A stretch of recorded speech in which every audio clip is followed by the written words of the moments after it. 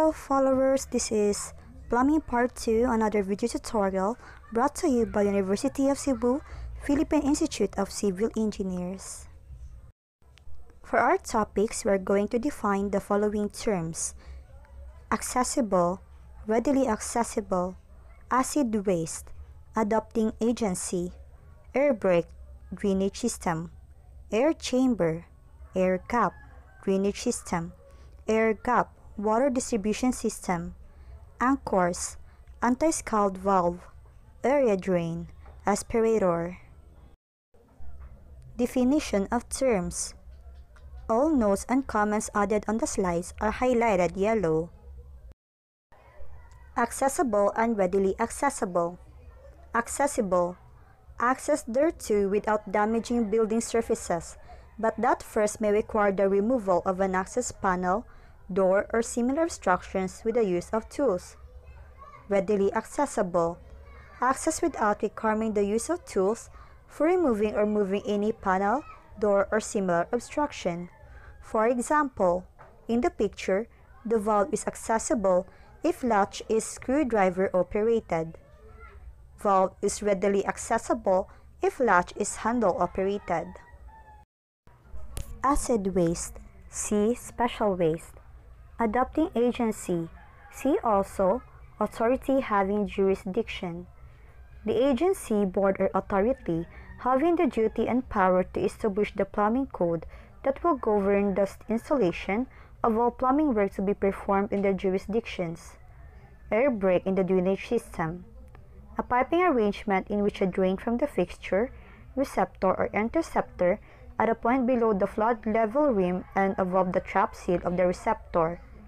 Note: air brakes are permitted where the backflow cannot occur due to back-siphonage. Air chamber. A pressure surge absorbing device operating through the compressibility of air. Comment: the code no longer mentions air chambers.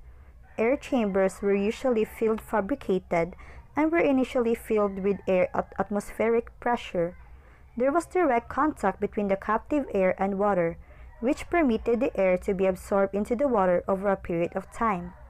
The code now calls for water hammer arrestors, which are pre-charged with compressed air or gas and have bellows or pistons that separate the air or gas from the water. Notes: 1. For maximum effectiveness, the water hammer arrestor shall be oriented so that the direction of the shock wave caused by the quick closing valve is the arrestor. Refer to the manufacturer's instructions. 2. The number of elbows upstream from the water hammer arrestor should be minimized. Each elbow represents a point of shock and potential failure.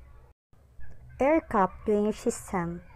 The unobstructed vertical distance to the free atmosphere between the outlet of the waste pipe and the flood level rim of the receptor into which is discharging. Comment: air gaps are required where backflow can occur due to back-siphonage. Air gap water distribution system. The unobstructed vertical distance through the free atmosphere between the lowest opening from any pipe or faucet supplying water to a tank, plumbing fixture, or other device, and the flood level rim of the receptor. Comment number 1. The minimum required air gap distance is based on the effective opening of the water supply outlet.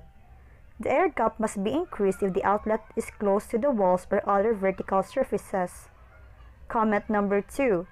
If air is being drawn into the tub spout by a vacuum in the water supply piping, wastewater at the flood level rim of the fixture will tend to be lifted upward towards the spout opening by the flow of air. The water will lift higher if the spout opening is close to a wall. Anchors. See supports. Anti-scald valve. See water temperature control valve.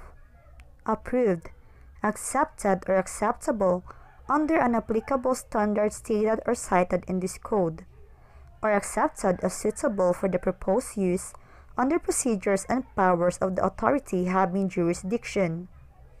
Area drain. A receptor designed to collect surface or storm water from an open area.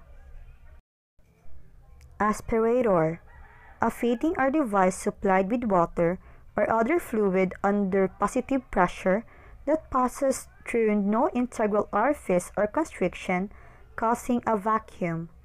Comment: backflow prevention is required where the fluid supply is potable water. That ends our video tutorial for Plumbing Part 2. This is University of Cebu, Philippine Institute of Civil Engineers.